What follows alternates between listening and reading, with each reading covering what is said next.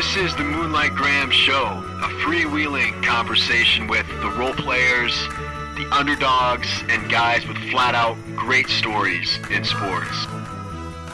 Hello and welcome back to the Moonlight Graham Show. Once again, I am your host, Tim Flattery, and it is supposed to be Field of Dreams Week here in the state of Iowa. Field of Dreams Week here on the Moonlight Graham Show. And of course, we were prepared with so much great Field of Dreams content in preparation for the Major League Baseball game that was supposed to be taking place this Thursday at the Field of Dreams movie site in Dyersville. It was supposed to be the first ever Major League Baseball game in the state of Iowa, but that game, due to COVID precautions, is being pushed back a whole year. So the state of Iowa is going to have to wait a whole another year for that game. And so we're going to shelve our Field of Dreams content for the time being and bring you a special edition episode of the Moonlight Graham Show.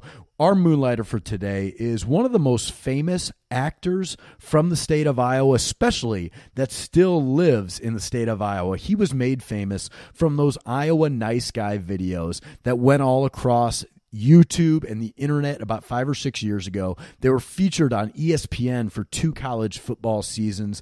They were hilarious. They really portrayed the state of Iowa in a really fun and great way. And of course, took plenty of shots at the rest of the Big Ten, the rest of the Big 12, especially the state of Nebraska and Nebraska football. You guys know him as the Iowa Nice Guy. I know him as Scott Siepker. He is our moonlighter for today. It was so great to get Scott on the podcast to not only talk about his character, the Iowa Nice Guy, but also the rest of his film and stage career. Scott has made a really nice living for himself here in the state of Iowa as a professional actor. You know, so often you see these actors, and we've had some of them here on the podcast with Ben Ollers and Dwyer Brown, who have made a living for themselves in New York and in LA, and that's really where most of the entertainment industry is. Now, Scott has carved out a nice career for himself here in the state of Iowa. He lives just about 5-10 miles away from where I live, and he is a professional actor. So I thought that was kind of cool to talk about. But not only that, he's also a sports fanatic. So we spent a lot of time talking about Scott's athletic career. The guy grew up in Carroll, Iowa. He's a sports nut. He loves to play and watch and talk about sports. So this was a really fun conversation. It's probably my most Joe Rogan-esque podcast that we've done in a really long time. We tell a lot of stories. Scott tells a lot of stories. He talks a lot about, you know, some of the great moments he's had on the athletic fields throughout his career, along with the ins and outs of the entertainment industry. And I think you guys are really going to love this perspective in this episode of the Moonlight Graham Show. And of course, if you like what we're doing here on the podcast, make sure to subscribe to the Moonlight Graham Show wherever it is that you get your podcasts. Apple Podcasts, Google Play, Stitcher, Spotify. Subscribe to the Moonlight Graham Show, and you know the drill, guys. Leave us a 5-star review. You can also follow the show on social media, Twitter, Instagram, Facebook, YouTube. We love hearing from you guys each and every week. So enjoy today's episode with moonlighter Scotty Siepker. Scott Siepker, welcome to the Moonlight Graham Show. I almost feel like this is long overdue. You know, I wouldn't admit that I've been upset that this podcast has been on for years now. How many years? 3 years, Scott. 3 years. 3.5. And I've seen many people that I know come on. I was not asked. Many of the people say, like, anybody of the Chris Williams ilk, I'm better than. And I was very perplexed. Is this a podcast that has less talented people on? Maybe that's your angle. But I'm finally happy now that you've decided to christen the Moonlight Graham podcast with me. And in all seriousness, really, I appreciate it. I love talking, as many people know, and it's been nice to see this podcast start very grassroots-like and just grow strong. We're hanging on. You're hanging on. We're hanging on. You're doing more than hanging on, if I do say so myself. Well, thank you, Scott. And this is not a video podcast, so people can't see us on YouTube right now, but we are enjoying some what they call hooch, moonshine, and what some people have told me is the original Templeton Rye. So there's some bootleg stuff that a buddy of mine, shout out to Heath Stein, Shelby County guy, not a Carroll County guy. He gave me a bottle of this stuff. So it's supposed to be legit. Shelby County, you're trusting somebody from Shelby County? Well, there's a lot of good Catholics down there. That's true. When was the first time you had, not the bottled Templeton Rye, but the bootleg stuff, Scott? I had Now, we're admitting to a felony at this moment. I just want you to realize. That's okay. We're talking hypothetically. Hypothetically. Like I said, not a video podcast. I had the bootleg Templeton Rye long before the commercialized Templeton Rye, which is really good, and I have that on my shelf at home, and happy to see it find a home in Templeton, and the Kirchhoff family is great, and I know Scott Bush and all those guys who got it started. So being from Mount Carmel, which is a really tiny town in Carroll County, and my house, which is where I grew up in, is the house that my grandmother grew up in, that she was raised by my great-grandparents, her mom and dad, obviously. And in our house, we actually have the strangest, creepiest basement. It's not finished. It's just kind of dirt walls that have been concreted over. Like a farmhouse basement. Absolutely. But there's a secret door that leads into a very creepy small room that has a trap door above it that leads into the dining room. And that's because in that secret room is where they made hooch when my grandmother was very small. And then they would pass it upstairs through the trap door. That's still there. It's carpeted over now, but yeah, I can step on it and you can hear the hollowness. So I'm well versed in Carroll County hooch. And the thing about, just to, I know I'm already rambling, but when people say the original Templeton Rye, I think something that's important for people to remember is that Templeton Rye is almost a genre of whiskey. It's not really one type. Now it is, because it's become a commercialized brand.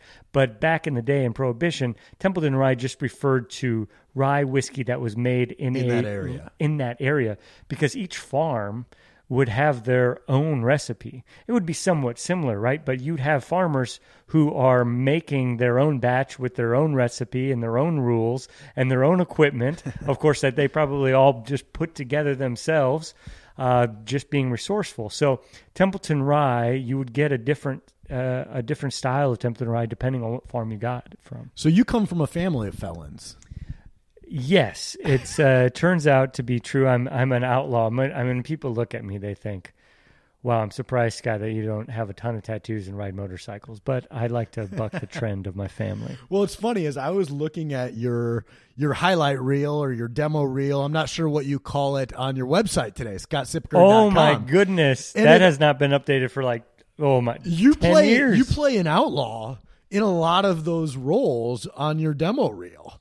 And It seems like that works well for you. Like the Tommy gun, the fedora, the vest. It seems like you really like that era. Yeah, the 1930s is Prohibition era is one of my favorites in American history. It's obviously a very dark time, but it's an important part of the evolution of our country. And specifically here in Iowa, we had this weird connection to the mob and to the big cities. What you're referring to is a project that me and my film partners put together called Valentine Road, about hitmen from Prohibition who have to come to Iowa and solve some problems, let's just say. That's right. And we actually filmed quite a bit of that. We did film the trailer and a prologue and kind of a first episode. And that was actually going to be the project we thought was going to take us to the top. Unfortunately, it turns out that you need millions of dollars to shoot a 1930s period piece, and eventually we did Iowa Nice instead. But Valentine Road is still the dream project of my film company, that the one thing that we continue, everything we do now is working towards getting better at filmmaking and getting a name enough to be able to raise the money possible to tell this fictionalized, historically set Iowa story. So Al Capone is famous for renting out the top floor of a hotel in Fort Dodge. So I'm from Fort Dodge, and the Warden Hotel in Fort Dodge, which is now they're trying to refurbish it, but it's going to take a lot of money, and they're looking at government grants and things like that.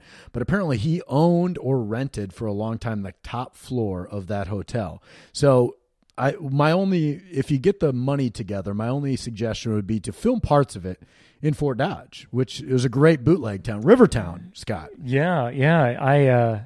We absolutely, I would definitely film in Iowa.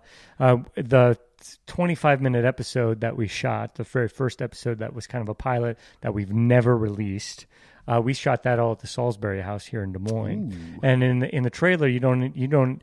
Those are authentic weapons that you're seeing. We had a historian come in who's a gun expert, and my partner in crime, Brendan Dunphy, plays the Man in Black. I play the Man in Brown. And the Man in Black, his favorite is a Thompson submachine gun or a Tommy gun. And my weapon of choice, if you go and watch this, is the Browning automatic rifle, which is hence shoots Mr. Brown. Yes, and it shoots the 30-06, so it's got some pop behind it. But one of the things that's funny about rural Iowa is that every town, I'm not saying Fort Dodge is lying, I'm not, but every town has an Al Capone story. I'm serious. You go to any town and Al Capone stayed there, or he got shot there, or he shot other people there, or his people shot other people there. Like, every town has an Al Capone story, and it's one of the best things about Iowa. Well, the one in Fort Dodge is true. Everybody else is probably lying about that. For that, I'm sure.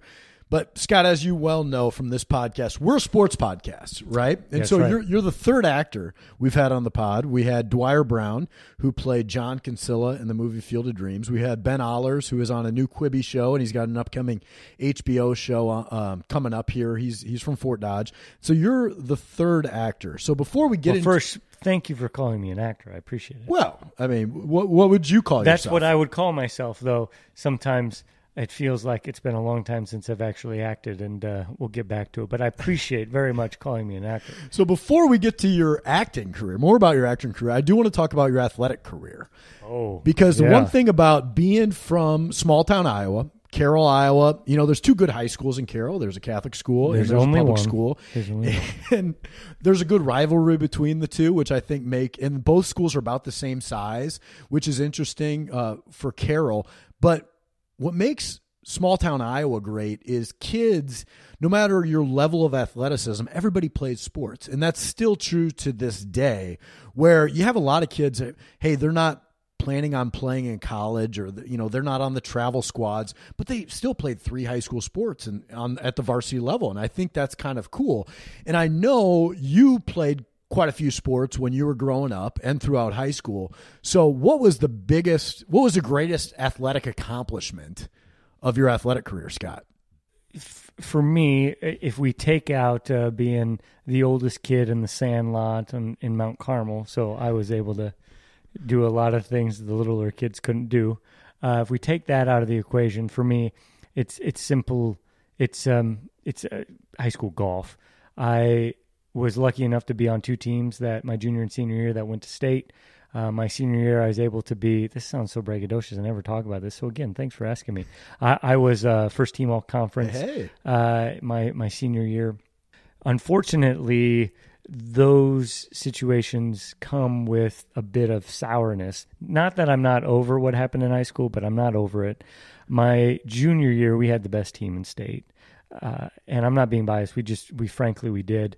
And the very first day at state, we played up at Gates in Waterloo, and we ended up having on day 1 had the 10th out of 10 scores. We had the worst score of the day. Everybody just get the shanks that day? Well, I certainly did. On the very first tee, which I still remember, is one of the most embarrassing things that's ever happened to me. And anybody who's followed my career knows that's a statement. 3 kids teed off in front of me. I went last. One jacked it out of bounds, and the other 2 just hit hard slices, just way onto the other fairways. So I got up, and I was very confident. I had the Great Big Bertha at the time.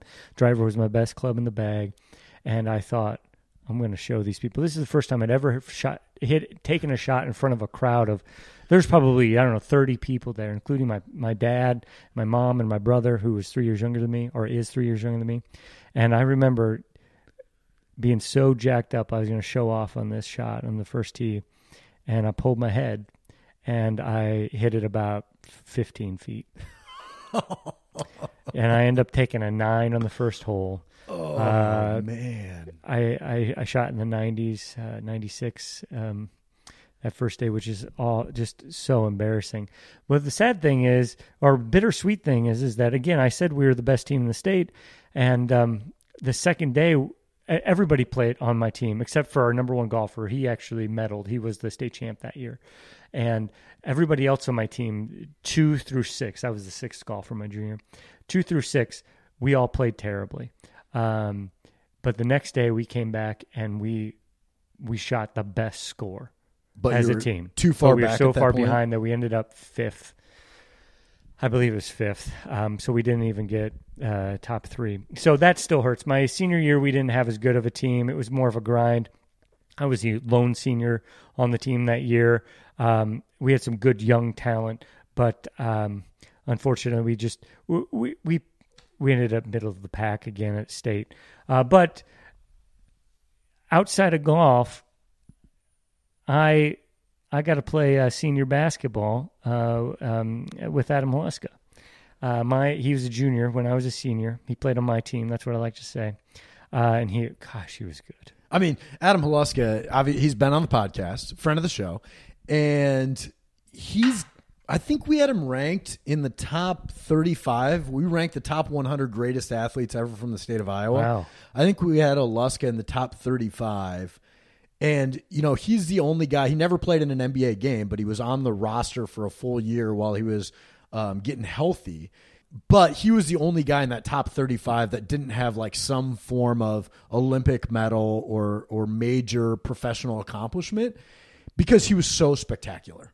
I've never seen anybody do what he did like on the track and in basketball. And he was like a secretariat type guy, just a really special athlete. What was it like seeing him? Well, it's when he walked on the court and you were in practice with him, and he just was so much better. It was a man amongst boys.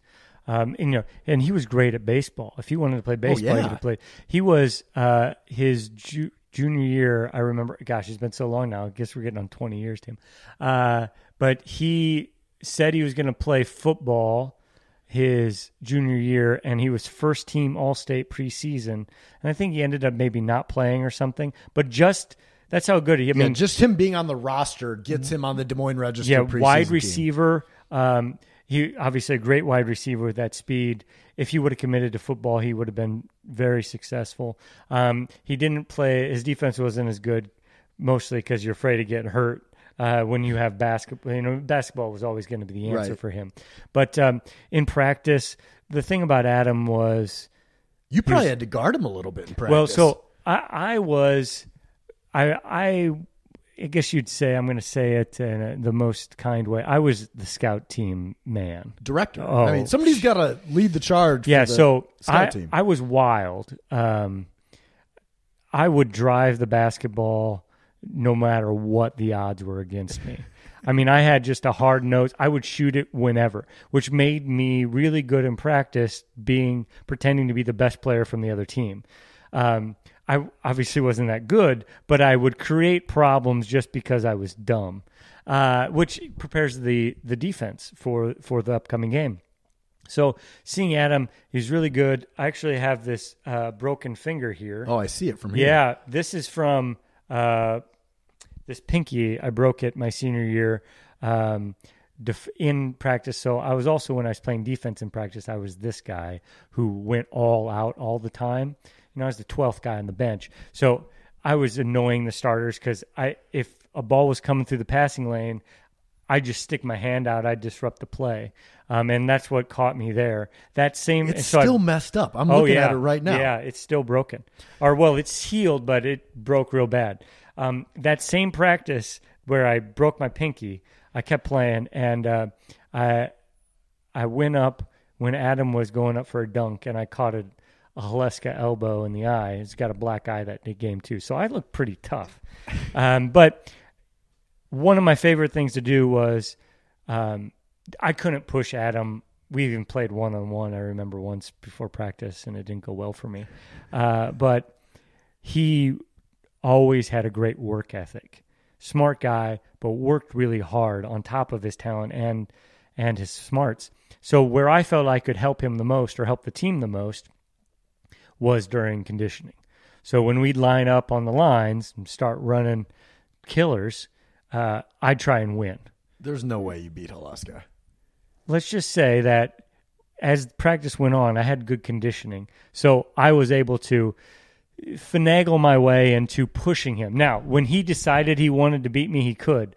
But I was the annoying guy who was always trying to win conditioning. Right. That's And if you're listening to this now, like Adam Haleska, if you don't know that name or if you haven't looked up the state track records, watching him run the 200-meter dash his senior year at Drake Stadium was like watching Secretariat come down the home stretch in the Preakness or whatever the third leg of the Triple Crown is. It was just spectacular because he's like 6'5" and just so strong, and just you don't see athletes like that come out of the state of Iowa very often and play all the sports. Like, Jeff Horner was kind of that way from Mason City, not as big as Adam was, but Horner by his senior year was basically only playing basketball. And so what I always loved about Haleska is he continued to run track when he didn't really need to. And I'm a big track guy, and so I always loved that about him. Yeah, and in his senior year, he won the 100, the 200, the 400, and the long jump. Yeah, he was unbelievable. It's just great. So and all that athleticism was on in practice. And I always like to say, so we were the best team in state that year. I think we were rated 3. Denison was supposed to be rated above us, but big upset. Our district final, we had to play at the Kemper Gymnasium for some reason. Goes to overtime, and we're playing against Denison, and Adam goes up for this last second 3, and he has like 2 Denison Monarchs all over. I mean, they are following him. They're like picking his pocket legitimately. And he somehow throws this ball up, and it goes in, and we end up winning that game. It was fantastic. We ended up, unfortunately, sub-state playing a sub-500 Webster City team. And this was a classic case of we had already moved on to state in our minds. Mm-hmm. After we beat Denison, that was the big challenge. We beat Denison, and we ended up losing by 5 points to Webster City because... Well, Webster City had talent on that team, though, and they play in the toughest conference in the state, the North Central Conference, which everybody knows that's way tougher. Is it the Hawk 10 that you guys play? Is that Raccoon River? The Raccoon River, yeah. And it's not even the Hawk 10. No, but we had Adam Leska, and we had a stellar. I mean, our team was so good. But I'll never forget coming in at halftime, and we were down, which was really unexpected. And we had a sophomore who got put in, who was a defensive specialist. This is really in depth. I'm sorry I haven't talked about this. This is what we're here for, Scott. But put him in, coach put him in, and unfortunately the sophomore wasn't as good on the offensive end, and there was a couple turnovers, and we ended up behind. And I knew at halftime the way that we had kind of turned on each other that we weren't winning that game. And which, now bring it back to being a little bit humorous about my situation. After we beat Denison, I started fantasizing about I'm going to get to shoot the basketball in warm-ups at the barn. And we have Adam Leska, and we win games by, double digits, 20 points easy. I'm going to get to play in the state tournament. And I'll tell you what, Tim, in warm-ups, we played at BV, at the BV arena. I don't know what exactly it's called, but we played there against Webster City for sub-state. And that place was jam-packed. Oh, yeah. And during warm-ups, I was on fire. Okay, and the whole crowd knows, they see it, and I was the kid that you root for to get in at the end of the game, right? So "We Want Siepker" was the chant that would come out, and then I would come onto the floor during the regular season and hopefully give the crowd what they're looking for, which is Siepker basket. And I ended up going 0 for 5 from the three-point arc my senior year. I went 0 for 2 from the free throw line. I was so nervous when I got fouled one time and missed both free throws. And then I went 2 for 5 inside the arc. And those 2 points, There's video out there somewhere. I need to find these VHSs. When I scored, that place, the camcorder that's recording it shakes because it's so loud. People felt so bad for me that they felt good for me when I had something go right for me. But, man, it was what a great time. And when we lost that game to Webster City, were there tears in the locker room? I cried so hard. Yeah. And it took me many years. It sounds pathetic, but it took me many years to get over it. I'm still sad about it because what a missed opportunity. I would have gotten to play or at least even warmed up. Or if we get to state, we can win that thing. We can win it. And it's just a missed opportunity. And the old glory days, when I think about it, still does rankle me. But I was so lucky to be able to get onto that team because my freshman year, I played basketball, and I ended up then not playing my sophomore year. My junior year, I was the camera guy. And then my senior year, one of the players, Chad Houghton, bet me $20 that I wouldn't go out. So I did. And and they put me with the freshman team to practice one of these practices. We were 2 or 3 weeks into to practice. They made me practice with the freshman team and just take my lumps. And I think what they were trying to do was get me to quit, and I don't quit. So I just stuck it out. And then the next practice after that, coach pulled me aside and said, okay, you're going to be playing with the varsity for the rest of the year. Nice. Because they had a no-cut policy for seniors, which is why I got in. But did I deserve to be on the team? Probably not. But let me just be a bit grandiose if I haven't already, and just say that if basketball was played the way it is now back then, I would have got to play because I was a three-pointer. I mean, I was a three-point specialist back in the day when that wasn't allowed, right? You weren't supposed to jack it up, but I would jack it up. Are you? I mean, you didn't make a three-pointer your senior year. No, that's because I was really nervous because I'd only get in at the end. Now, I also have to say we went undefeated in every game I played, okay? Now, we won't look at the box scores for all that, but I'll never forget the very first shot I ever took. I came in late in the game. I got a little screen, had a curl had a corner three, just open up wide. And before I turned around to get the ball, I caught the eyes of my calculus teacher. And he was just sitting there. You know how intimate high school gyms are. This is the Carroll High gym. He's probably, I don't know, row 3 or 4. And for some reason, I caught eyes. I turn around, I get the ball, and I immediately jack it up. And I was so nervous that I hit the side of the backboard. It was really awkward. But in practice, man, practice. I will say this. My first shot of a varsity basketball game was very similar. I came off a screen, popped out to the corner, was so nervous that the ball touched my hands and it went up, and I airballed it by 3 feet. So, like, I'm not going to sit here and criticize you because it's happened to me. I know the feeling. And what I just love most is that there's nothing better than, like, high school basketball when you're a high schooler. It is, like, in front of a packed gym, and everything matters. Everything means so much. Mm-hmm. And that's the cool thing. Like, I just got done watching the Ben Affleck movie, The Way Back. I don't know if you've seen that one yet. It's really good. I would recommend that one. But you watch, it's a high school basketball movie about California, inner city basketball. And some of these bigger cities, the high school games are not a big thing. It's become like AAU is a bigger thing, and nobody shows up for these high school games, and that's the way in this movie as well.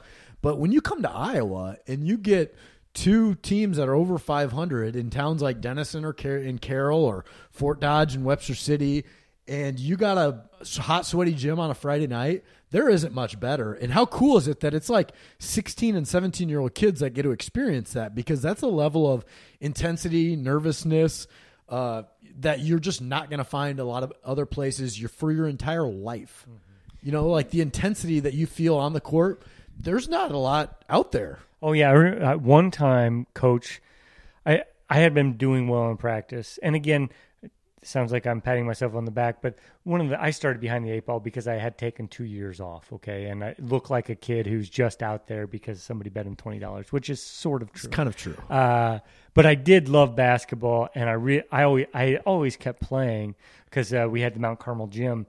and the priest would give us the key, and we'd play there, in Mount Carmel till midnight or whatever. But when I got to go in, we were playing in Nevada, and Coach put me in the third quarter, and when he called my name, I couldn't believe it. Because I never heard my name called until, it was late in the fourth. Did you have, tearaway pants on? And what were the warm-ups looking like? So we had black tearaways. We had the team shoe was the Allen Iverson ones, all black. Which, so probably the second version of the question or the answer, one of those two? I think it was the answer. And I don't remember if it was the first version or the second version. But it was all black, and it had, this crappy plastic on the toe that shined. Which is now just doesn't look very good. I still have the shoes, though. But back then. Is this 02? 01. 2000 to 2001. I graduated in 01. Yep. So but he puts me in Nevada, and the game is competitive at this point, and I'm so we need a nervous. 3, Siepker. Well, here's the thing. This was before being a 3-point specialist. So what I would do, as I told you earlier, I could, if there was a sliver of light, I would drive the basketball through it.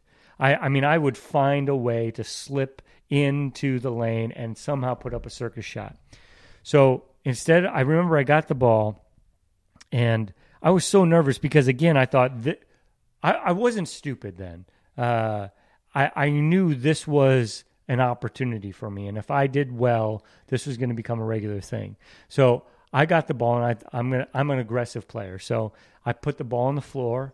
And I get into the lane, and I get up there, and the lane totally collapses in on me. But I'm able to do this circus shot where I move the ball around, and I don't know, I did it all the time, but I was able to get it up and then get it off cleanly. And it was a very difficult shot. I remember the ball went off, and I thought, oh my gosh, that is in. And I remember looking up, and it went in, and it came out. And after that, it was just... Doghouse? Yeah. Because it really was an ill-advised play. Yeah, Haluska's on the other wing, future NBA player, and you're like, I got an opening take this here. to the hole. I got to take it to the hole. So if that shot goes in, maybe some things are different. Maybe I need to start my own podcast and interview all of my teammates and see how delusional I actually am. That'd be a good idea. We've had on this podcast, we've had NBA champions, World Series champions, Olympic gold medalists. And I think you speak the most highly of your athletic skill than anyone else we've ever. Most people are pretty self-deprecating or humble. You're not at all. Yeah. Well, I know that I was just ahead of my time. So I was First of all, you're acting like you played in an experimental time where they tried the 3-point line out in 1988 for 2 games or something. The 3-pointer had been around for a while when you played. Yeah, it had been. Unfortunately, did it just get to the Raccoon River Conference in 2000? Well, just all these old school coaches, they're all just hammer it down low, get it to the post. I'm a 6-foot guy, okay, and this is how I know I'm good, Tim. Okay, as why I go to Iowa State. All right. The lead rec center. Yeah, and I go and I play intramural basketball. Win the championship. Leading scorer on my team. Now, it was a 6-foot and under league, but it tells you that I was good. Also, we won co-ed basketball. Now, granted, we had a friend who was how old? Matt Cook is his name, and he was I think he tried to walk onto the basketball team, and he's, 6'6", 6'7" or something, and could shoot the 3, and he was on our co-ed team, so that made that a little bit easier. Iowa State intramurals, which are a big deal at Iowa State. Iowa State's very proud of their intramural program. It might be the first intramural program or one of these things from Iowa State that they're really proud of, and they give away these shirts. If you win an intramural championship... They don't give them away, man. You're right. You got to earn the shirt. Right. And my older brother, Andy... in this fall of 2003, won his first shirt by winning the card game, the 500 card game. Yeah. He won his first intramural shirt. He went on to win maybe a handful more, but I was always taken aback by how big of a point of pride it was for all his intramural championship shirts. So let's go through your list of intramural championship shirts at Iowa State. Well, first I'll go through some sad second places. I got second place in the euchre tournament. Man, me and my partner Gina, who was my roommate at the time as well, we were good. We were on fire that day. We went alone a couple times and just nailed it, and we got all the way to the final and ended up losing, unfortunately. Curling is still one that hurts really, really bad. I was the skipper on the team, which for people who don't know curling, that's the person who goes last. We've had John Schuster on the pod, by the way. So you know about curling, and I'll never forget we were playing out there at the arena, and it actually goes into overtime for the championship, and I don't think they expected this. The officials did, so they just had us do like a push off. But one skipper versus one skipper, one stone, push it down. And I'll never forget, I went second, and when I released it, I thought, oh my gosh, this is going to be close. And I got down there. I'll never forget. It's pretty far down there. And I remember I thought it had stopped. The stone had stopped. And then it just kind of did like a 3-degree turn. And it kind of moved a little bit. And we went down. It got the measuring tape out. And we ended up losing by 1/4 of an inch. That's what happens when you're not using your own stones. Yeah, thank you. You know what I mean? You bring your own stones and you release a perfect stone, and it ends the way you expect. But when you're using, the Iowa State, and who knows about the stones that they're bringing in there. And the guy I was going up against was probably on steroids. So I ended up losing by 1/4 of an inch. And I remember that night I just ran through campus. I was so mad. I was just so mad. But anyway, to the successes. I won 6 foot and under basketball. I won, I should probably say we.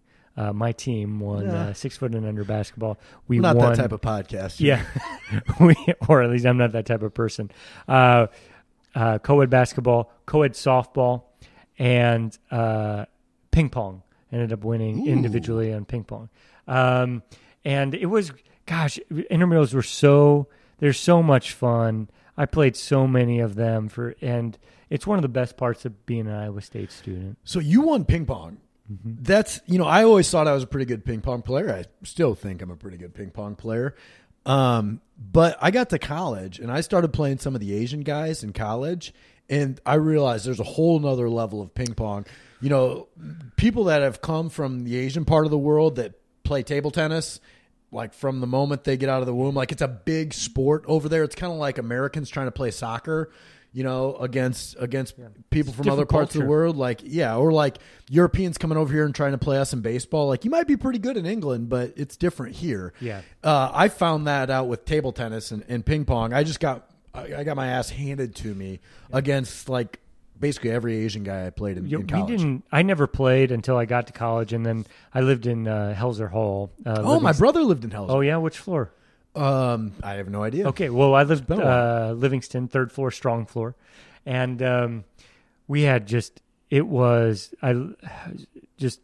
probably the best 2 years of my life. You just can't replicate that fun that we had. Make sure your wife knows. Yeah, I've told her many times, and she understands.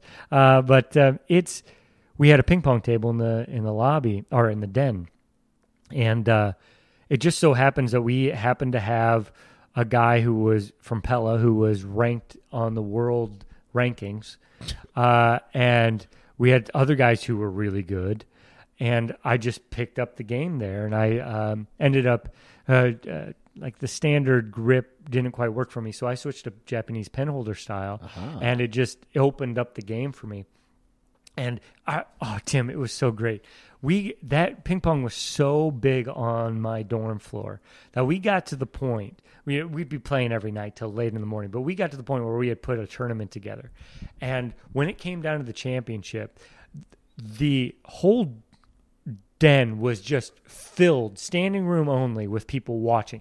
There's like glass on the outside separating the hallway. People on the outside watching this ping pong match between the two best players on our floor. We had entrance music. People with enter with hoods on and their earbuds on. When they're headphones. Headphones because there weren't really earbuds in. And it was such a big deal. And sports was such a big part of Livingston that we had a really good football team too. So we would play 11-on-11 tackle football against other floors in Helzer. Really? And we ended up beating everybody. And then we ended up playing floors in Friley. And eventually they had to put an all-star team together, Livingston versus the All-Stars. And we beat them. And so much so that one of my teammates said, and I'm going to choose to believe him, that he was riding the side ride once and he overheard somebody say that they think that this Livingston dorm team could compete against the Iowa State team. Oh my God. And Here we go. And the reason we were so good was that we had, our offensive line averaged probably 280 pounds. We had a couple guys over 300, and it was just, we could manhandle people. And our second year, we just so happened to have a walk-on quarterback who ended up not dropping out of the team be on our floor. Who was that? I can't remember his name because he ended up transferring like mid-semester to go to UNO to be a quarterback there. Oh, was he from Nebraska, though? He might have been. I don't remember. But I was our leading wide receiver. And I never, we had a guy who played high school. He was the high school quarterback, and he was good, Scott Tinkoff. He got usurped by this other guy. I wish I could remember his name. But catching a ball from this college quarterback was, I'd never seen anything before. I would just go down, maybe do a quick hitch and go and beat the cornerback, and I would turn around and I'd just put my hands out and the ball would be there. And it was like, what happened? I don't recommend playing 11-11 tackle football because we did have some concussions. We had a guy blow out his Achilles, so the ambulance had to come. But we played on where the bandit practice. Now there's a Howe Hall, I think, is over top of that. But we had so much fun playing this tackle football. It was such a big deal. It was such a big deal. We would have people come and watch. We'd run plays. We only gave up 2 points the whole time, and that was because we decided to run a draw on our own 1 yard line, and we ended up getting tackled for safety. So what I love watching you get excited about this, because I get excited about stuff like this, and people think I'm crazy for it, but that's what makes sports fun. Like you and I could go out and play golf, or you and I could play one-on-one ping pong or one-on-one basketball or something. We'd be into it because we love sports. But what makes sports even more fun is when everybody else involved cares just as much as you do. Like I can't play co-ed sports because most of the times the females don't care as much as the guys do, and so it's hard for me because if I compete in something, I want to compete against somebody that wants to beat me, and I want to beat them, and I want to be guys on my team that care just as much as I do. And what you're describing is situations where everybody cared just as much as you did, and that's what makes things fun. Yeah, and in my co-ed experience, it was different than that. I mean, the women on our team were great, and their tenacity, their desire to win sometimes made me uncomfortable because it was like, on a scale of 1 to 10, how sexist was my comment about co-ed sports? Oh, I mean, I suppose it depends on. I don't know how well you meant it. Experiences. Yeah, it wasn't meant to be sexist. I guess it was just based on my experience. Your experience. Like, yeah, I mean, I've certainly we had guys on our flag football team who were not all that into it. Right. My wife's terrified of me. Yeah. Well, I mean, I'm terrified of you as well. But it's just one of those things that, when people are involved and really committed to it, there's a fine line. Like you can take it too far, and that fine line is there. But I think even to my present life, I mean, and I probably get so excited talking about these things that I haven't talked about them hardly at all over the last 20 years, and the memories are kind of coming back to me. But now currently the thing that I have, the touchstone to that moment in my life is every year we have for now 7 or 8 years. We have a Ryder Cup back in Carroll between the Kemper alumni golfers and the Carroll High alumni golfers. We call it the Rivalry Cup. It's actually this coming weekend is the 8th installment, I believe. And Carroll High, we finally won again last year. But the first couple years of that, and I'll just speak about the second year, you in a Ryder Cup, you play alternate shot, you play best ball, you play your own ball, so on and so forth. And then in the end, you end up playing singles, mono, e-mono, for a point. Well, I'm the only person There's about 50 guys on each team, ebbs and flows. 50 guys on each team? This is a big deal. Big deal. Now it's down this year, of course, because of everything, because we're socially distancing the tournament this year, so we have fewer guys. But that second year, I don't know, there was either 50 or 60 guys on each squad. The only person who had a brother who played on the other side was me. Me and my brother. My brother Nick went to Kemper. I went to Carroll High. Oh, I like this guy. So he's a terrible person. They decided to put me and my brother in the final group, okay, of this Ryder Cup, this rivalry cup. And it comes down to me and my brother on the last hole to decide who wins this thing. And everybody is following us around. And I have never in my life, I felt pressure in my life. I've performed in front of 18,000 people, and all national news cameras, where if I mess up, it's going to brand me forever. That pressure didn't compare to what I felt coming down that 18th hole. And it came down to me and my brother to win this thing. And I ended up having a putt to win, and it was the longest putt I've ever had. It was only a couple feet, but it felt like 20. Mm-hmm. And the pressure, it felt like there were slabs of concrete on my chest. And when I made that putt, the place, it was just, I can't, the investment there, right? It was just amazing because we all really want to win. We all want to win, and we always want to shove it down Kimber's throat. And it was one of the highlights of my life. Also, still one of the terrifying things, because I will still, at this moment, it's been 6 or so years ago, I will sometimes have it flash over me. What if I miss that? What if I miss that putt? That's where you can go into a dark place. Oh, and I do go there. That's when you have like 3 glasses of Templeton Rye, and it's like, man, if I miss that putt, it changes the whole direction of my life. And it could have. The problem, what made it even worse, and I'll try and get off of this, is that I ended up going up 3 holes on my brother in the first 4 holes. I'm up 3. And I remember telling my caddy, I go, man, I feel bad. I wish my brother would play a little better. And then I got the shanks. And my brother comes back. I have the shanks on the 18th never hole. Give an inch. I know. So this is why it's good that the Last Dance documentary came out, because it taught us all that you can never give an inch. That's what Michael Jordan has taught us all, is that the moment you start feeling bad for your brother Dan, after you're up 3-4 holes into it, is the moment Dan starts coming back on you and you start losing your edge, Scott. I mean, is your brother's name Dan? Isn't your brother's name? Oh, no, Dan? my name is his Nick, but I thought you you had a little Freudian slip there, and you. I thought his name was Dan. No, my uncle's name is Dan, and he's my pickleball partner. Oh, and I yelled at him recently, so that may be the Freudian slip part of it. Okay, yeah. So maybe Tim, we are on different levels. It seems like maybe. Do you see a therapist? Well, I have. Oh yeah. I continue. I would encourage you to continue to do that. Yeah, I mean, I do. I have for years. See one. I have actually Thursday is my next appointment. So yeah, I mean, I was seeing a therapist for a while there, and then you think you're really good. It's like, man, don't need to see that therapist anymore. And then all of a sudden, you start your own podcast and you start talking about high school sports for a couple of years, and you're like, oh no, man, I need to get back seeing that therapist. If they just would have played basketball differently, I could have been an MVP. Right. I could have been a champ. Your Webster City game that you talk about from 2001 is my Brandon Myers game. 2004 state championship, double overtime, St. Edmund Gales versus PCM. I won't say that like I'm over that game. We played a good game and we lost to a very respected opponent, but I think about that game often.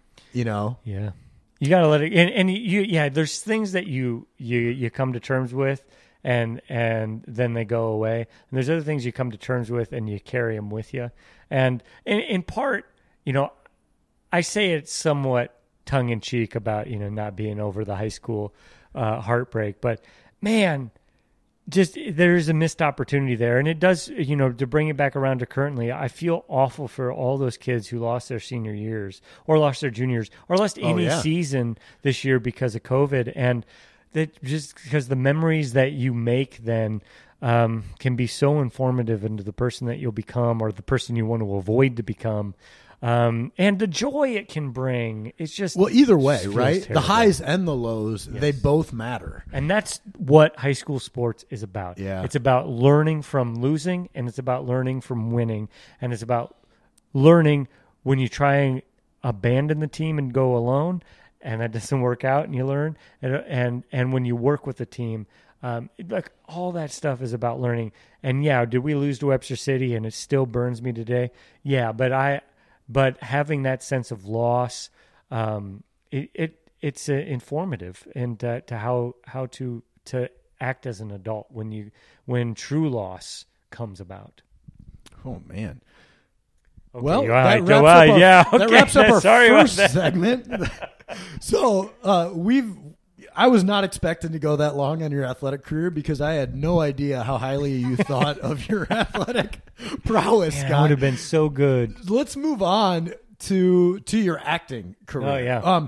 So most notably, you are most famous for being the Iowa Nice Guy, which was like one of the greatest characters, YouTube has ever given us is the Iowa Nice Guy. And what was surprising to me after I, did a Scott Siepker Google search 5 years ago, was that you're an Iowa State grad. And yet if you watch all the Iowa Nice Guy stuff, like it's very Hawkeye centric. Even the political stuff that you've done, it feels like, I bet this guy went to Iowa.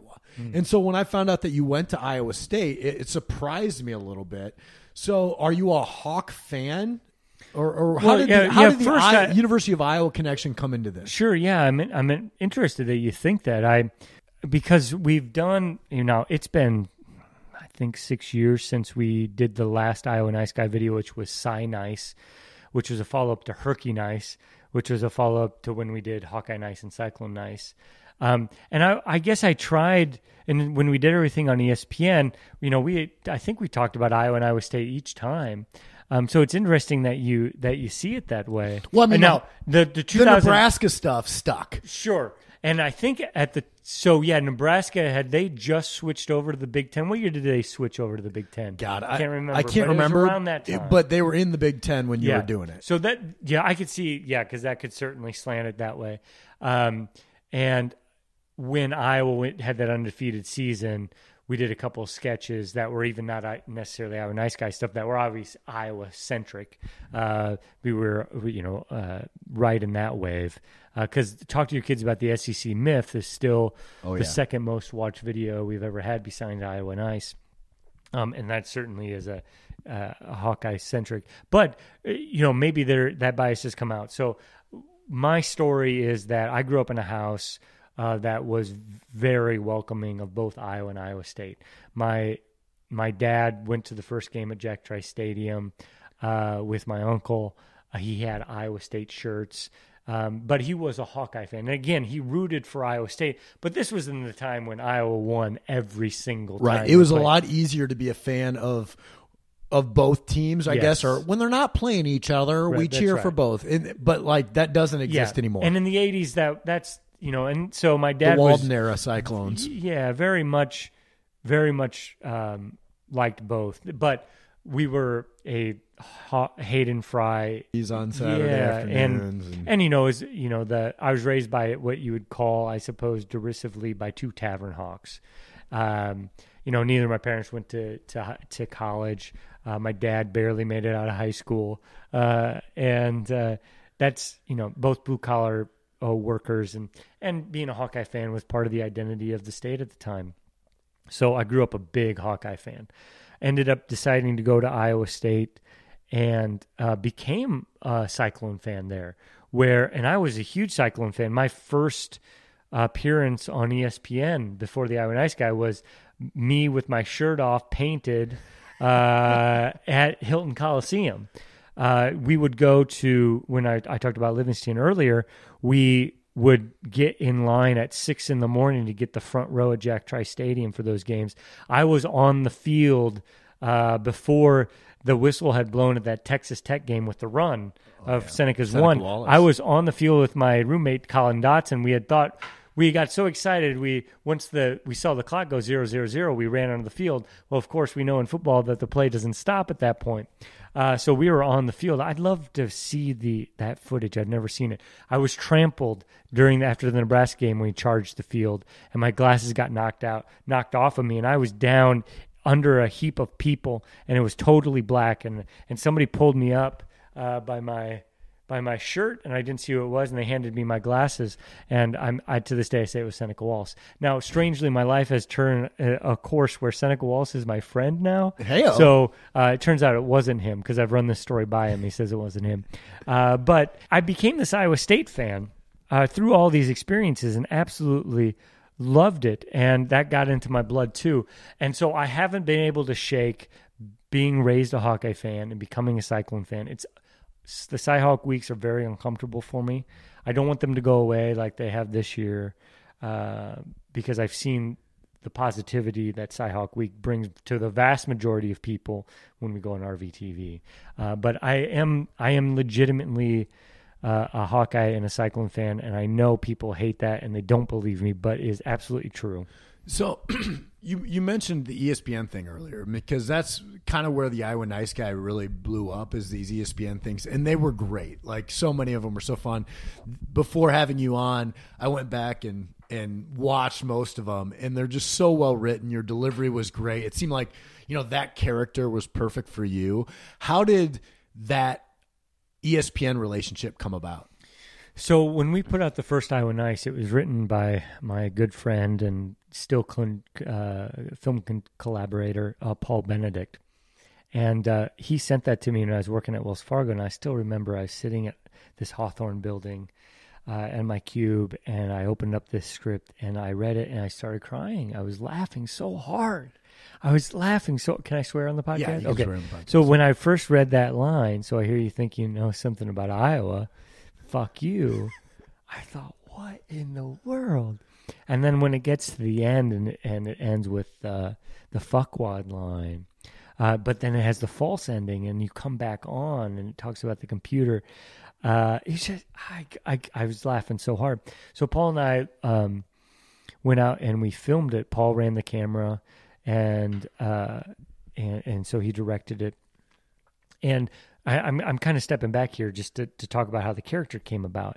So we didn't really know what we were doing. It wasn't called Iowa Nice. There was no Iowa Nice Guy character. The script was just the writing program that we used at the time, Celtics, which is a free script writing program. If anybody wants to use it, just go to celtx.com and you can use it for free.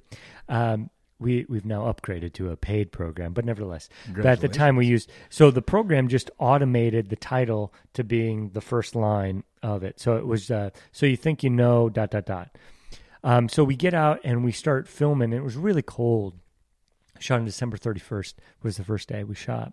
And it was really cold. We were outside of the Royal Mile, or Java Joe's, where there was a CN or a MSNBC truck, or there was a media truck there, a national media truck, because the caucuses were there. And I didn't really have a take on it at that point. It really wasn't going to be something that was dry. I was just going to deliver it the way that I talk now, which is more animated, goofy, right? But then I did it maybe 2 takes, and it was fine.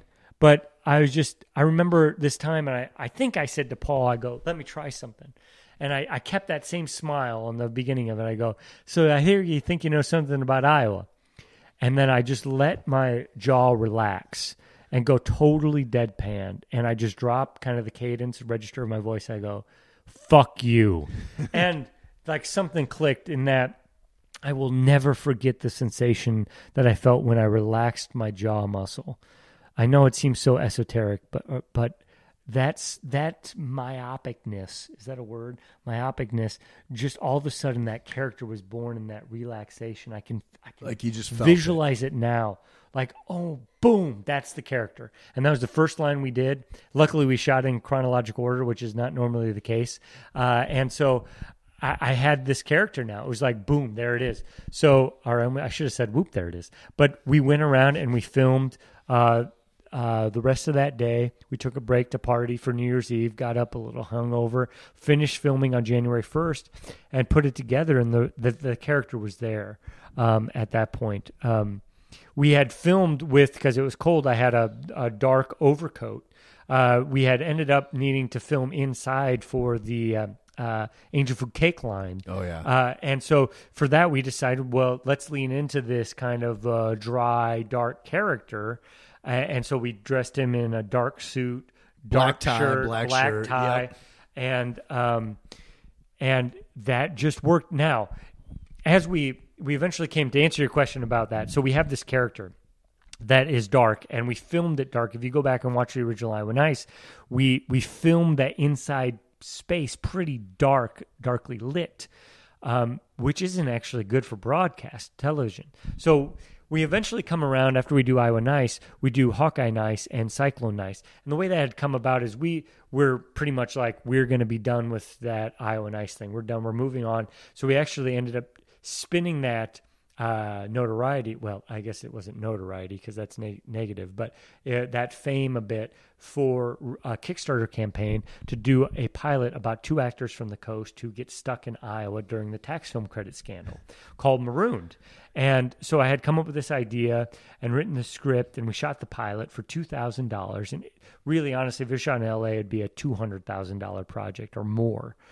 So we were able to shoot this, and I'm still proud of it. But we put out this pilot, and we just didn't, at that point, we didn't have the profile or the platform to get, a network or a distributor to be interested in it. So that was really disappointing because I still really believe in that project. That is 8 years ago now. But anyway, so I came up with the idea of spinning away from politics like the original Iowa Nice was and getting into sports, which is something that I knew really well, but Paul, my co-writer, didn't really know. So we ended up bringing on a guy named Nick Ronkowski, who's the funniest person that I know, and super smart guy. And so we ended up writing on these Iowa Nice and Cyclone Nice scripts. And the idea I had was to make this go viral was let's make fun of every school in the Big Ten and the Big 12. So we did. Each of those videos ends with me doing a one-liner against every school and Nebraska twice. Right. Because it's so easy. So we put those out, and they do really well, and we get, just through our YouTube channel, had ESPN reach out to us. Baron Miller was his name. And he said, hey, can we play these on our air? And I'm skipping over a lot of the story because I know I'm bloviating, but he put those on our air, or on his air on ESPN News, College Football Daily. They went over really well. He came back and asked if we'd do original college football comedy content. We agreed, of course, and we ended up doing 2 seasons of that. Yeah, so that's how it happened. It was just through an email or a YouTube message, and then picked up the phone and we negotiated and we figured it out. Is that character one that you identify most with?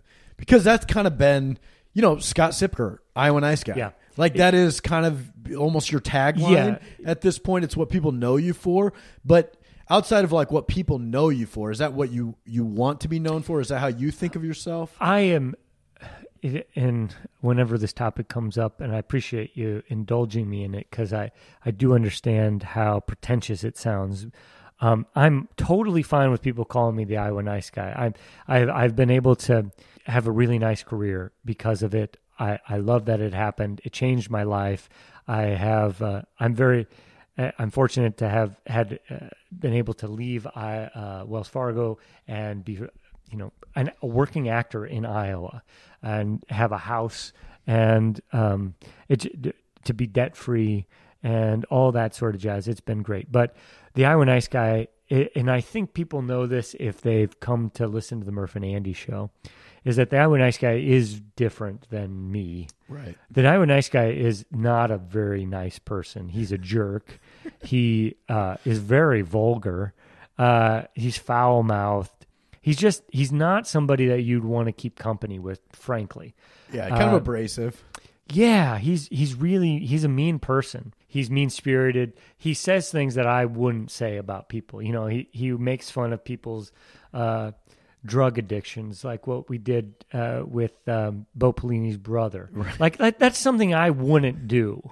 Right. And maybe even now, I don't know if we'd write that character to do that. Maybe we would. But the Iowa Nice guy is just he's a part of my personality, I suppose you would say. But I had to very early on, when people started asking me to come and give speeches, I had to very quickly figure out a way to tell them that the Iowa Nice guy wasn't showing up. Because if he did, he would he'd get up there, he'd say, hey, this place is paying me a lot of money, and I just want to tell you, all you people here, fuck you and bye.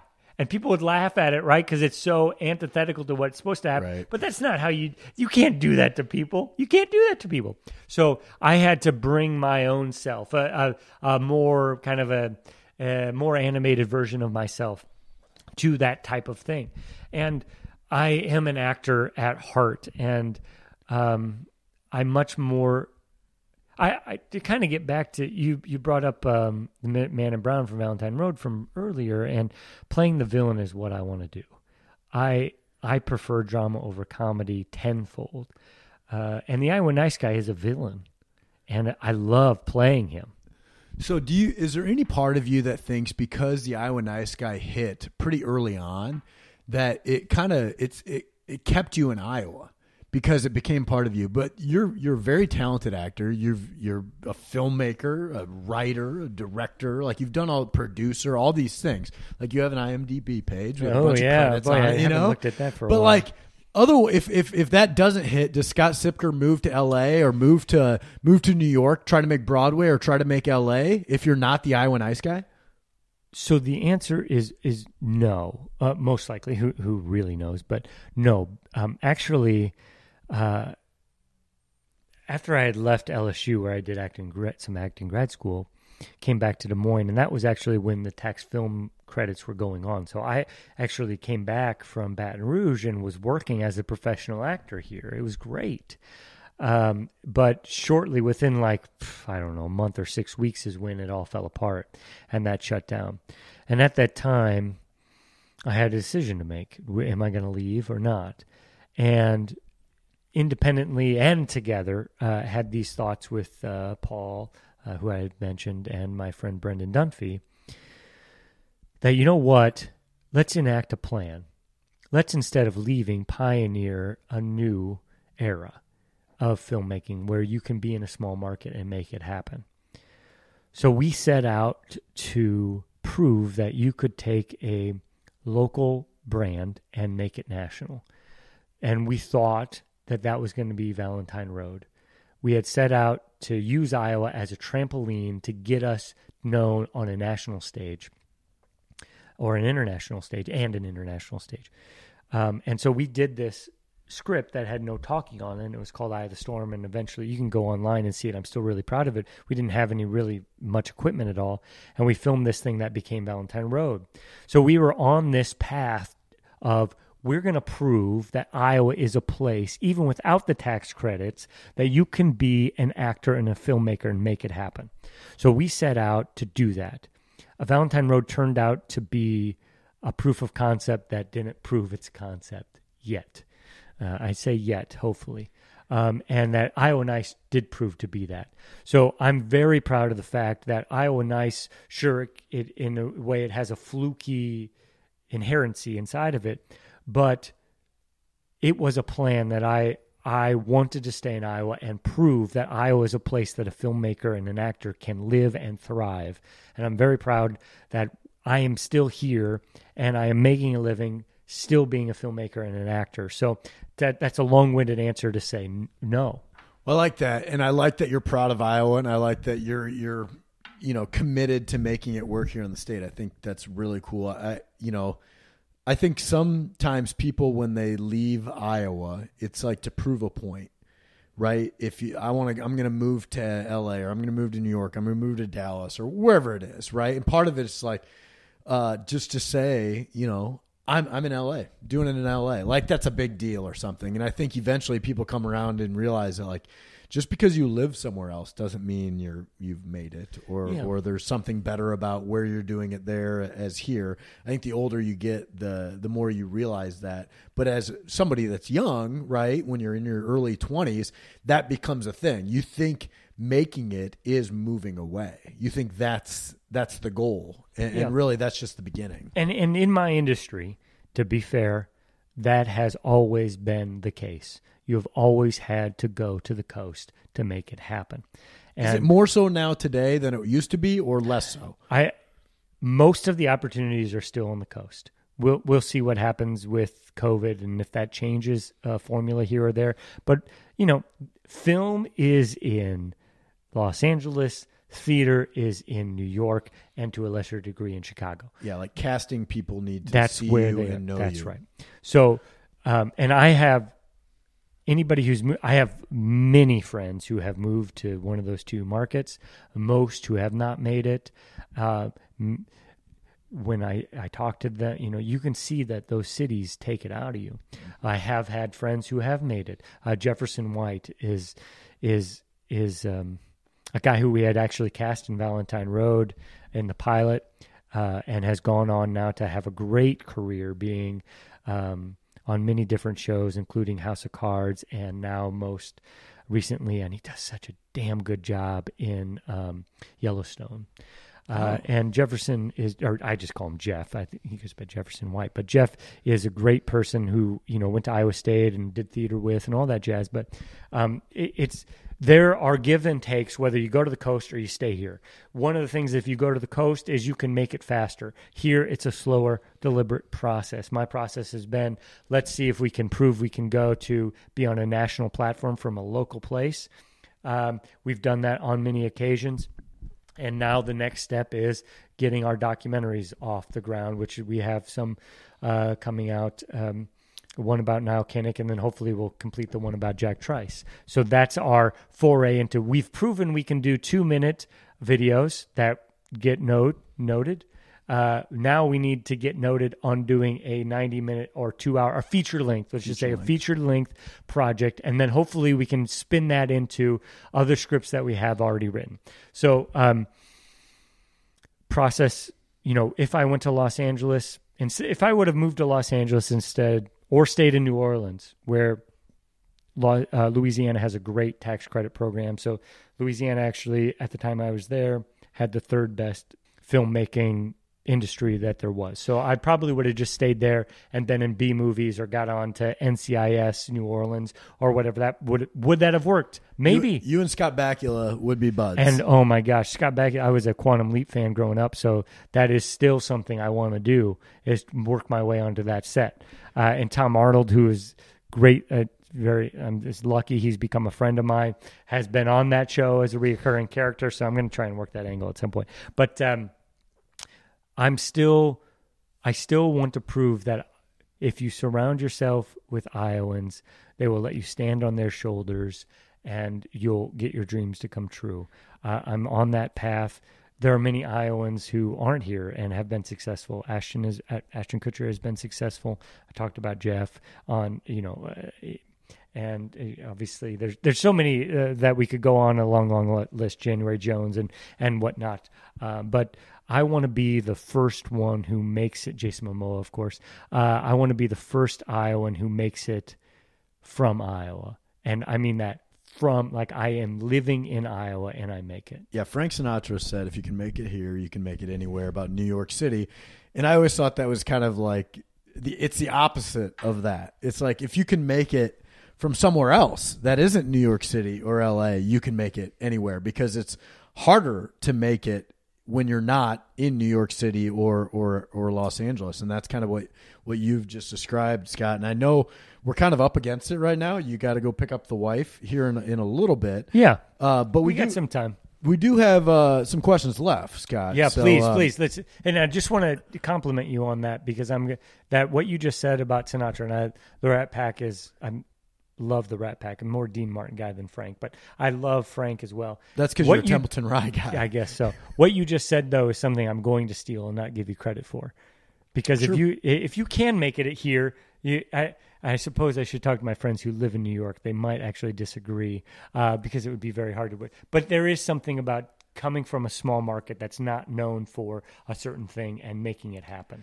Yeah, it's like, if you can make it as a banker in Iowa, sure. No different, because the industries translate. But to your point, like, the film industry and TV industry, entertainment is so driven off of tax credits. You've mentioned tax credits 5 or 6 different times already. We've seen it in Atlanta, New Orleans. Like, they're trying to spur their local economy by having tax credits for certain things. And if you can make a career out of it where the tax credits and the economy isn't geared for that, it really proves it's more of an uphill battle. Yeah, it's definitely a different battle, and I there's certainly, I know there's a lot of challenges in both LA and New York. For one, if I move to LA right now, Tim, there are literally 10,000 people just like me. Beard, glasses, receding hairline, white dude, skinny frame. Like that's I would be up against it. The thing that you go in and they're like, Nick Offerman. We got next. This already. So what I'm trying to do is make a name for myself that I'm trying to do such good work here in Iowa that it's unavoidable. I'm unavoidable to them, to out there on the coast. And so I can make a name for myself here, use Iowa as a trampoline, and get so high up there. I'm really belaboring this metaphor, but that people will just be like, oh, well, that person has proven they can do it. They're successful. Here's the money to make that next project. What is the dream role?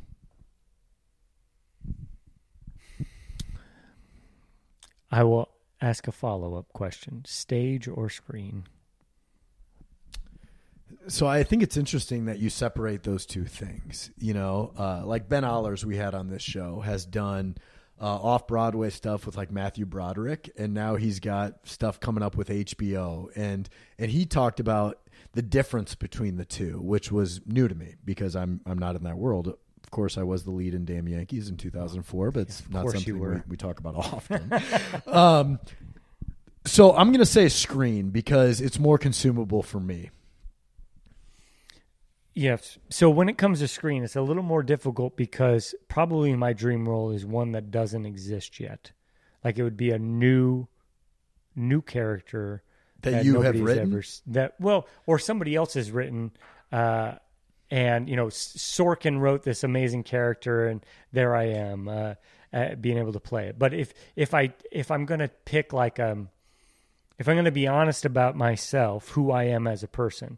I would love to be Batman, but I am not a Batman. I'm just nobody is ever going to believe me as a Bruce Wayne. Michael Keaton, I think, is the best Batman, and he's as close to my type as a Batman will ever get. Mm-hmm. So if I'm going to be realistic about it. I bring up Batman because my dream role is the Riddler. I feel like the Riddler has never been done...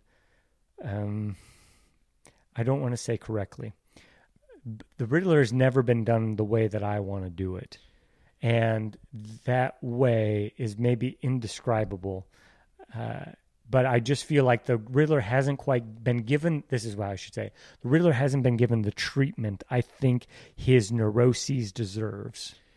Who got closest with the Riddler?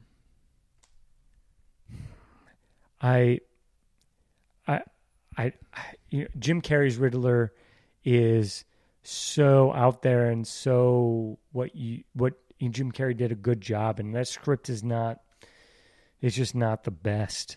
I'd love to see Jim Carrey tackle it now, but if I were to go with a tone of it would be the Riddler is very different than the Joker. But you look at how they approached the Joaquin Phoenix Joker from this past year. That's, again, it doesn't quite translate, but it gives you a sense of that type of derangement that the Riddler is. The Riddler clearly wants to be caught. Like, that's what he wants more than anything in the world. He wants to be caught. Right, he's leaving clues to him, back to himself. Absolutely. And he's always kind of been given this kind of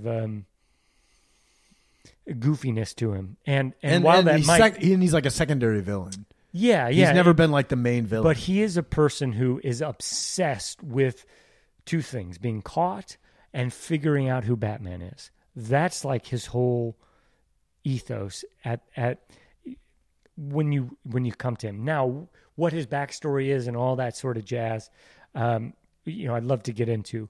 But there's something about the Riddler I feel has never been portrayed, and I would love to be able to bring that to the screen. Now, the Riddler will be in the new Batman movie with Robert Pattinson, along with the Penguin, and I think the Joker's out. There's going to be a whole host of villains in there. But the Riddler is just somebody who's always been really intriguing to me. and would be my cinematic dream role. Is there anything that you would not do on screen? So, for instance, if I were an actor, which I guess I did Damn Yankees and some other things at St. Edmund on the St. Edmund stage, I would not do nudity. I would not show, full frontal. I'd probably show my butt, in a walk away, sexy thing. Probably do that. But is there anything that you would not do? I wouldn't do anything illegal. Well, that's not true. It depends on what state you're in, I suppose. If you have to smoke some marijuana, I might be able to get away with it. But if it's moral and ethical and it's done within the context of serving a story, then I have no problem doing whatever the character would do authentically in the world that the screenwriter had created. I've never done full frontal nudity. I have been on stage with full frontal nudity. Actually, on stage? Yeah, at the Des Moines Playhouse. Actually, the only time there's been full frontal nudity, and it was when I was in The Graduate. I played the Benjamin Braddock character in The Graduate, and it was female full frontal nudity. And we did it in a very tasteful way where the lights went down and the blinds from the window cast a shadow across her breast and across her crotch. And the second night, Tim, the lights didn't go down. Oh man, I feel bad for her. And it happened to be the night her husband, Susan was her name. She's a great actress. And her husband happened to be there, and her husband is this super cool guy who runs like the House of Blues in Las Vegas, I think. So he had flown in to see this night, and she had a towel on, and the way it was supposed to go is the lights were supposed to go down because she turned the lights off. She's seducing Benjamin Braddock. She played Mrs. Robinson, if you're familiar with the movie, and she drops the towel in our staging, and then I could see everything, but from the audience's perspective, they couldn't. They could just see a suggestion. Well, that night it didn't go down, and she had a choice. Susan did to what is she going to do? So she decided to not drop the whole towel and said, "Just flash me." And I was downstage right, and she just flashed me, and that corner of the audience saw it all. And of all the light cues that I've ever been a part of to miss, that one. And luckily, her husband was totally cool. And I'm a bit, it's theater, so these things happen. But, Susan was a bit flabbergasted by it. And we went on, and happens very early on the show, but we all laugh about it. And unfortunately, Susan ended up passing away early from cancer, and I was able to relive this story during her celebration of life that we had. And it's just a really funny story that happens in theater. But that anyway. So to take it back, that's in the Playhouse here in Des Moines is the second longest running community theater in the country, behind the Little Petite Theater in New Orleans. And the only time that they had ever had full frontal nudity was in that production, and the lights didn't go down. You saw it. And yeah, I was there, and we simulated sex throughout the whole time. Scott, you're a married man. I wasn't at the time. Okay. But my grandma did come to that show, and it was a little awkward for her. But I'm pretty much I'd do anything on stage. Or on camera, as long as it serves the story and it's not for gratuitous reasons. All right. So can I just apologize right now for having long-winded answers to your questions? I'm feeding your ego, though. Okay. I mean, we spent 15 minutes on your intramural career. We did. Thank you. And this is the time and the place for that. So we found your home here on the Moonlight Graham Show. It. Thank you so much for asking these questions. So you probably watch sports movies with a different eye than I do, because I'm a sucker for, the comeback and, some of these cheesy sports movies that make me cry when it's maybe they're not a good movie, but I'm a sucker for the soundtrack, for the fat kid that gets in shape and wins it in the end. What is your all-time favorite sports movie? Oh boy, what you just said is now going to ring totally false because my favorite sports movie is Major League 2. Ooh. Yeah. I love Major League 2. So, yeah, Major League 2 is the one where Charlie Sheen, who was the bad boy in the first one, he gets all corporate, and he's doing right guard commercials, and he's basically become like a Roger Dorn type of character, and then he has to find his arm. I will say, though, the girlfriend he has in 2 is just so smoking hot. she's really good looking. There's no doubt about it. And that movie, it's mostly nostalgia that makes it my favorite. It is the movie that we watched the most as kids because it just so happened to be on, right? And we quote it. We still quote that movie. Me and my brother and my geographical brothers, my neighbors growing up, we quote that movie more than any. Like you're standing on the tracks and the train's coming through Butthead. Parkman. With Parkman. Woo! Boys fired up. Well, and then you have the start of that is Is it White Lightning and Black Thunder? Yeah. So, and that's also the You Have No Marbles. Yes. And we got a guy, outfielder from the Giants. Yeah, not those Giants. It's the Yomiuri Giants. Yeah, and Bob Uecker's great in all of those. But it's I just love that movie. As far as just like if I was going to like from a critical perspective, and that's my favorite sports movie. The greatest sports movie of all time is, boy, I don't know exactly. Rocky has got to be up there. That not Rocky 2, 3, or 4, or 5, or 7, or 17, but Rocky 1 is a legitimately all-time great movie. That script is so good. Well, character development, and you have Talia Shire and Sylvester Stallone that are just fantastic. You have, Mickey in that is so good, and the brother-in-law Paulie is. Apollo Creed is. That's an iconic movie villain and character. And they get I guess part of it is they get the sports right. They get the sports right, and a lot of movies you can tell it's fake, and that's why I really like something like Tin Cup. Tin Cup is a really good movie, and obviously Kevin Costner knows how to hit a golf ball.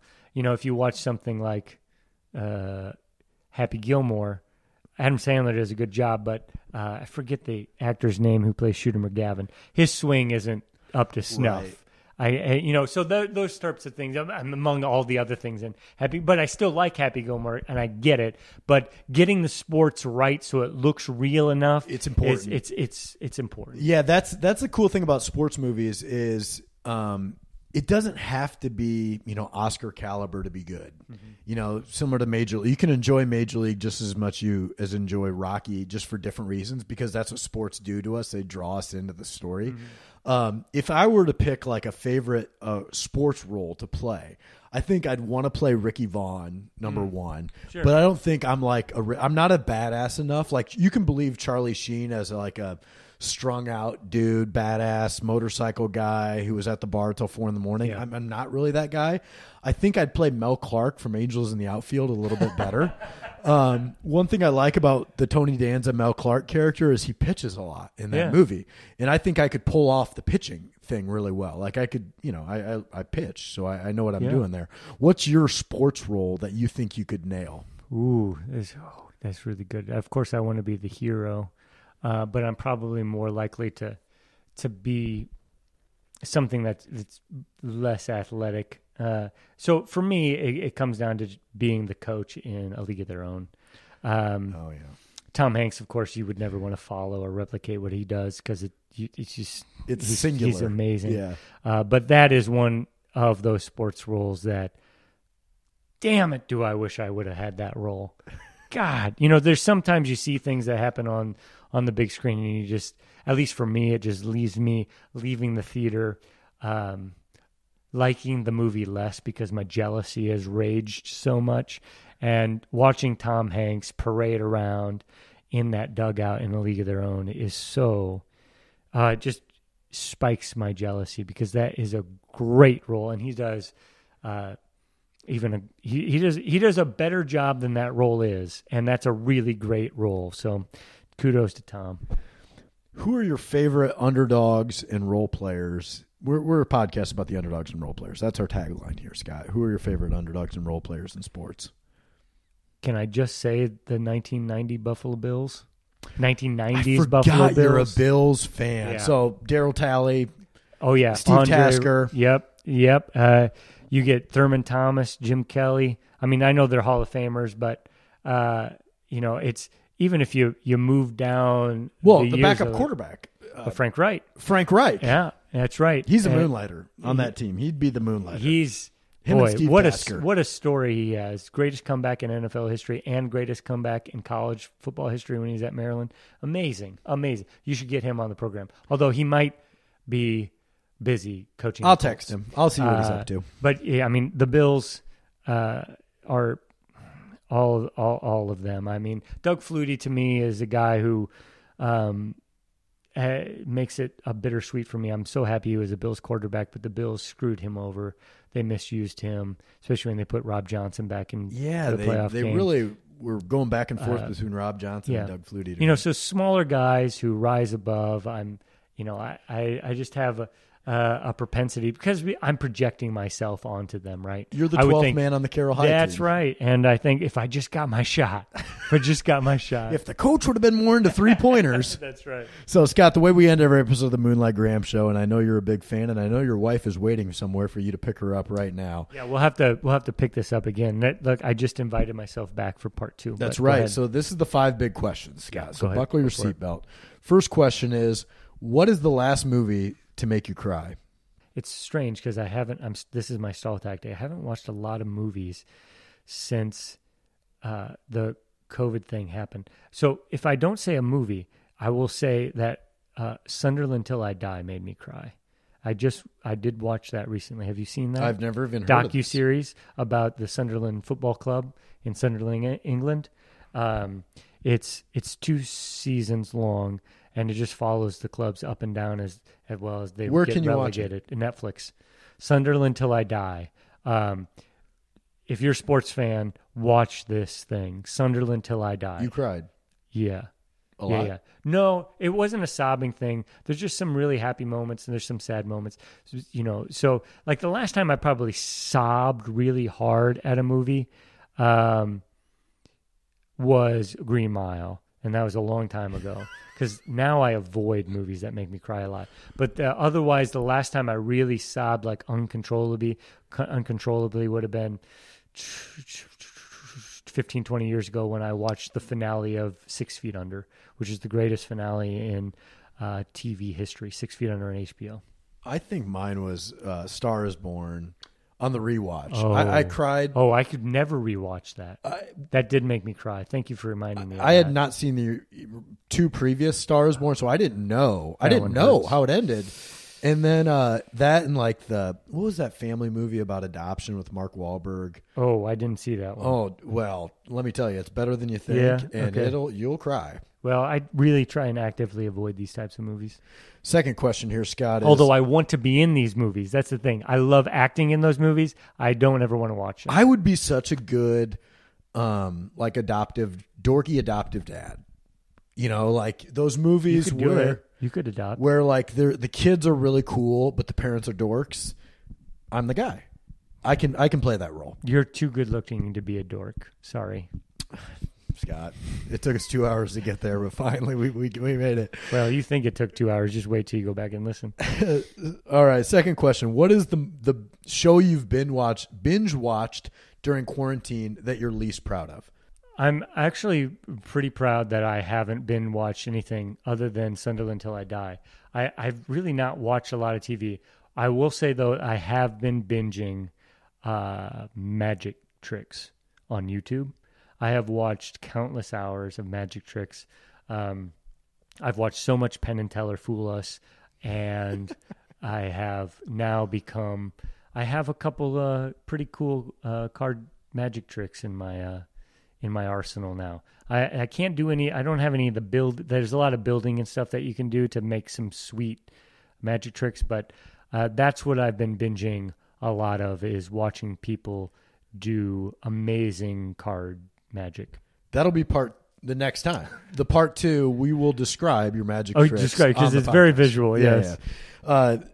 Question 3, what is the most starstruck you've ever been? I'm sure you've been able to meet some very cool people, especially like with the caucuses that go through Iowa. We all have kind of the opportunity to meet all the candidates. You know, I mean, you talked about this with Al Capone earlier, but most people in Iowa have also met, you know, all the presidents and all the people that have ran for presidents. Have you? It doesn't have to be political, but what's the most starstruck you've ever been? Well, when I did meet Barack Obama, I made a fool of myself because I don't even want to say, I'll save it. It's just I made a fool of myself. Did you talk about your Carroll high three-pointers? Unfortunately, I did something similar. I talked about myself, and I told him to watch Iowa Nice.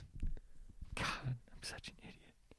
Like how you meet the most powerful person in the world and you make it about you.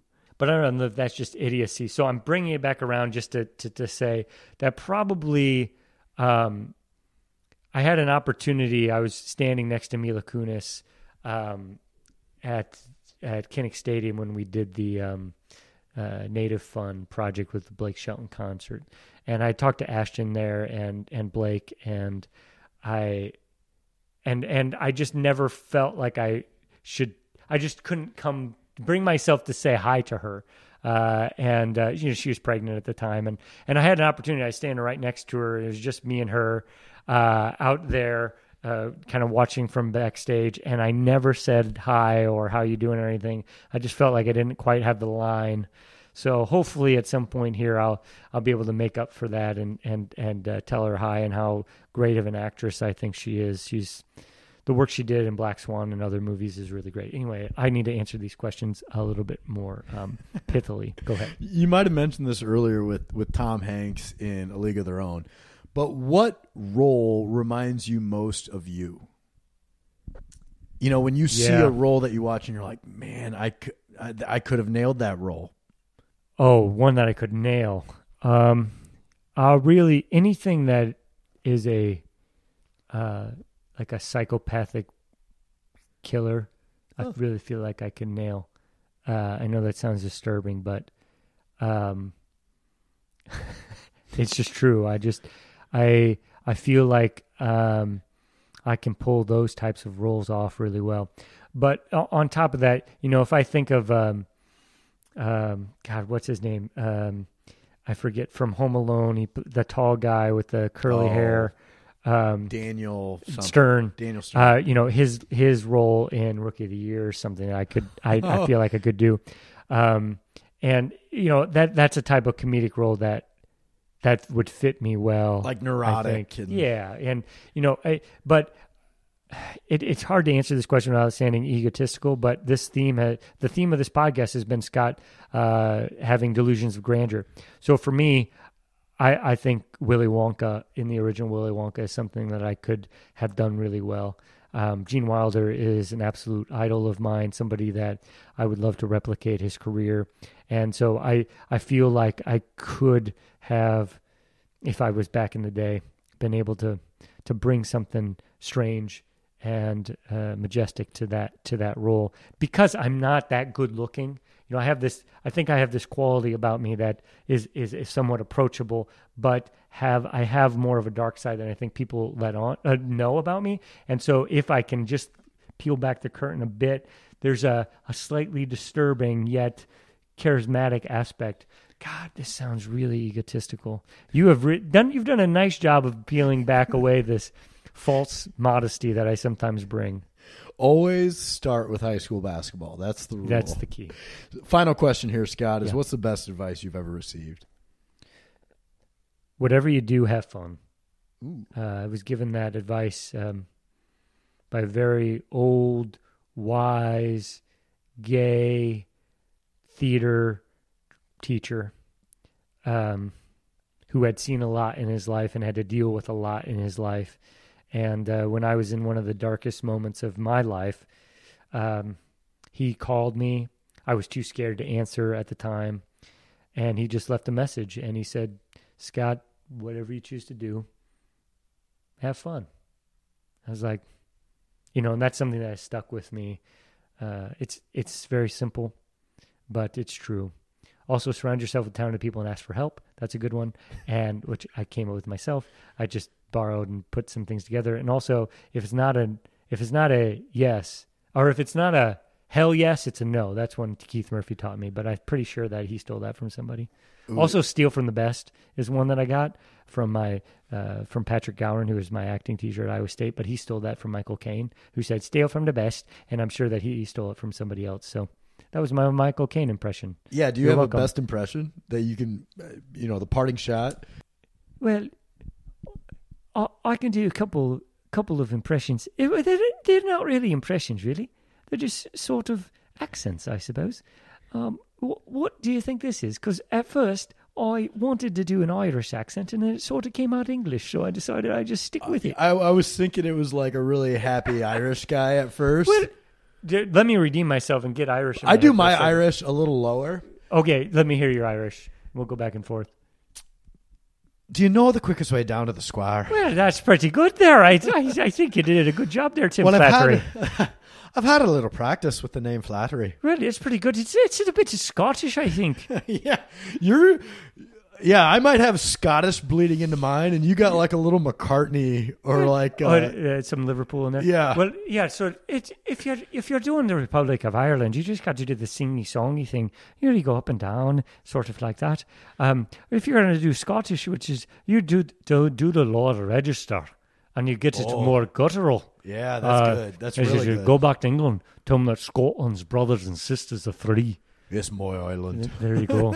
So anyway, I'll work on my accent. What I used about to do the a Bill Australian Clinton one, but that's not a big leap to Australia there. So Australian used to be my go-to. I used to do a Steve Irwin impression, and because I have done Irish on stage and I've done Cockney on stage so much that the placement of the tongue and the sound in different registers, it's made me lose my Irish. So or my Australian. So whenever I try and do Australian now, it just goes into to Cockney really fast. So if I start off and I'll be like, did the dingo eat your baby? You'd be like, oh, well, I'm just a Cockney man right here. The governor's here.